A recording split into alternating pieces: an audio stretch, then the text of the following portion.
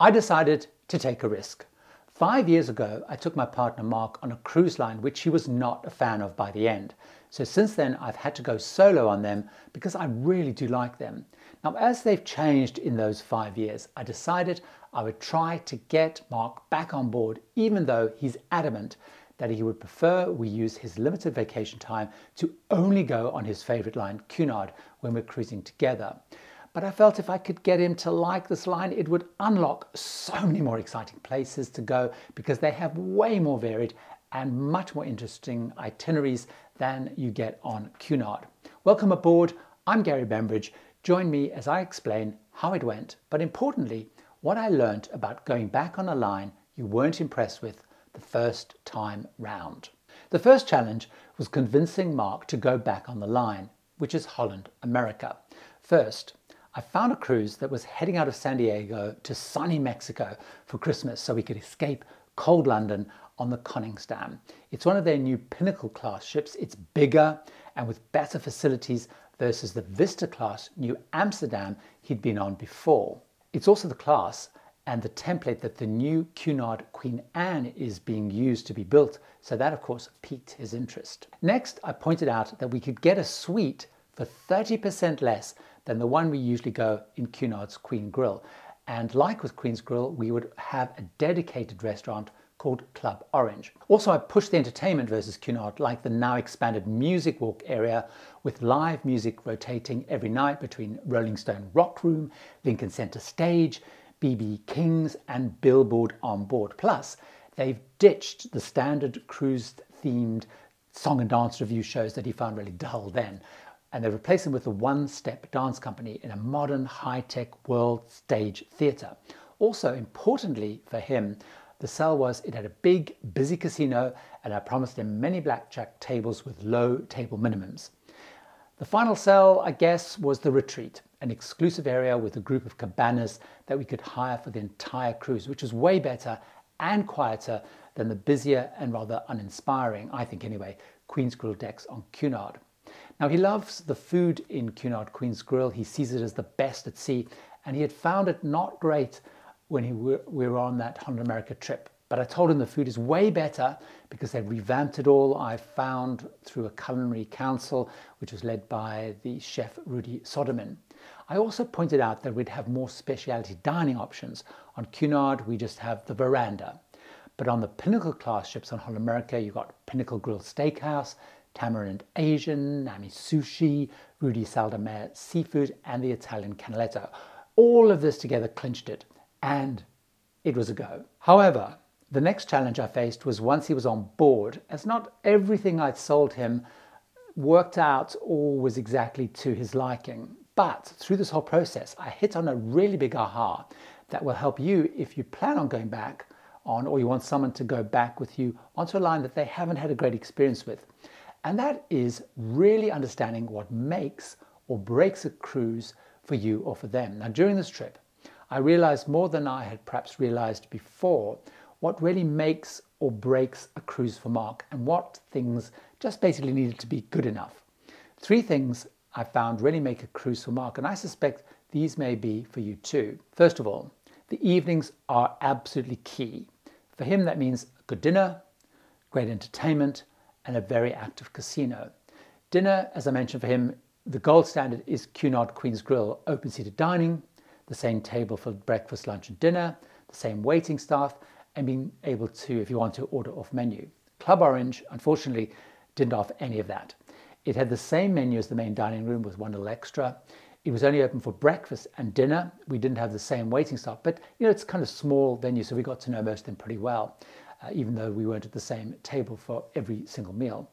Club Orange was a bit of a hit and miss, as although it was open-seated dining, which he likes, the ship was really busy, and to guarantee a table was available when we arrived, we found we were starting to time our meals around what we thought was availability versus what were our ideal times. But on the plus side, we always got a table for 2. The food on the plus side too, he agreed, was way better than it was before, so that was good to know. It was also good enough that he didn't feel the need that we should splash out on specialty restaurants. We did actually go to Italian Canaletto and Tamarind the Asian because we actually had some onboard credits to go to them.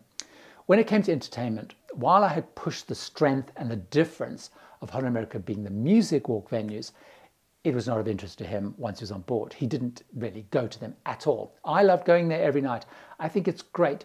But if it's not your thing, then the evening options, I guess, if you don't want the music, are perhaps a little bit more limited than I had really estimated. He enjoyed the one-step dance company show and the theatre. Well, the first one, he thought it was fresh, new and exciting. However, he went to the second show and he said it was just too similar, just with different music, and he skipped the rest of their shows. He probably had a point that the evening shows lacked variety. They were all kind of just permutations of the same old thing.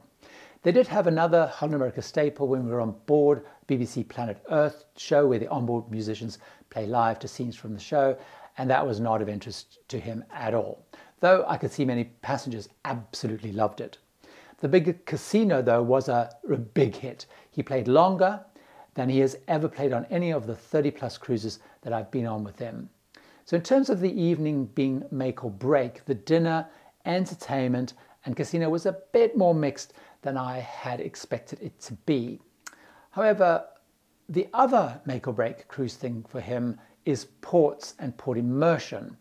This was mixed, but it laid down an important factor in Holland America's favor, as you're about to see. He absolutely loved that we went to ports that neither of us had been to: Cabo San Lucas, Mazatlan, and Puerto Vallarta. However, one critical thing that was missing was Mark and I prefer self-exploring, but there was not that much port immersion provided on this cruise. There was one talk around the ports by the excursion team, but that was mostly around selling the excursions. There were no port guides available in paper or on the app, and there was no transfer bus into the towns when we were docked further away. Mark doesn't want to do research. He wants to be given just good information on board to be able to go and explore. Now, he compared that with Cunard, who usually have really good port immersion talks, great port guides, and I was kind of surprised that we didn't have it on this trip, because on most of the Holland America trips, that's normally the case. So this may have been an exception. I'm going to be watching out for that on my next trip, which is to South America. The third key thing that makes or breaks his cruise is the ability to chill and relax. He has a really stressful job, crazy long hours, so on vacation he basically wants to unwind. Now, Holland America delivered big time here because we had a couple of sea days, but the really critical thing that made it for him was the retreat, especially because the ship was so full for Christmas. The retreat was a quiet area with great service. We had Raymond, Clyde, and Annika, who fetched breakfast, lunch, drinks, and even brought us chocolate-covered strawberries in the afternoon. However, this did come at a cost of a few $100s, but it was absolutely worth that cost. I also came to realize through this whole process that there were things that I thought were going to be make or break, but for Mark just had to be good enough to make a cruise for him. It's something I think may also be helpful for you as you think about taking people on cruises as well. The biggest of these was the cabin. I'm obsessed about cabins and their location, but for Mark, while he really liked the suite and made the point that the Neptune suite is bigger than the ones we usually afford to book on Cunard Queen's Grill, he didn't see that as a big make or break, unlike me. Though, of course, the category going in a suite was a big plus factor for him. He realized, though, that he didn't miss having the butler you get on Cunard, but he did rave about the Neptune Lounge, the ability through the day to call in and get cake pops, cookies, coffees, but more importantly about Vinny, who was the concierge in there. Vinny was helpful. He added to Mark's trip with tips and advice, and importantly, he sorted out the retreat booking, which had been showing as fully booked before the trip. That alone made Vinny a hero, but having Vinny was a big, big plus. Interestingly, and maybe not atypical, is the other thing that he felt only had to be good enough on the cruise was the daily program. Now, while he felt that the Holland America daily program was a little light, I pointed out the comparison with Cunard is always difficult because they have one of the most packed daily programs of any I've ever seen. I think it's a hangover from their transatlantic experiences. The program on Holland America was basically the same as most premium lines, with trivia, deck games, dance classes, the odd cooking demonstration, and so on. But the reality is Mark never, ever does much on the program other than enrichment talks. He really enjoys these, and it's hard to beat Cunard, who have 3 to 4 speakers on every sailing. Holland America were really light on enrichment this time. There were a few of the standard pre-prepared talks they do with audio-visual effects, They're given by the cruise director. They do these on all of the ships. They include things like Holland America Origin Story. They still have board games, but they're not the same as the genuine, authentic specialist enrichment lectures. He didn't find any of these appealing. The other thing he pointed out, there was a lot of promotion on board and in the daily program. To Holland America's credit, in the daily program, they were clearly marked what were promotional activities in the program. But it did some days seem half or more of the activities during the day were promotions, including the inevitable port, shopping talk, and events.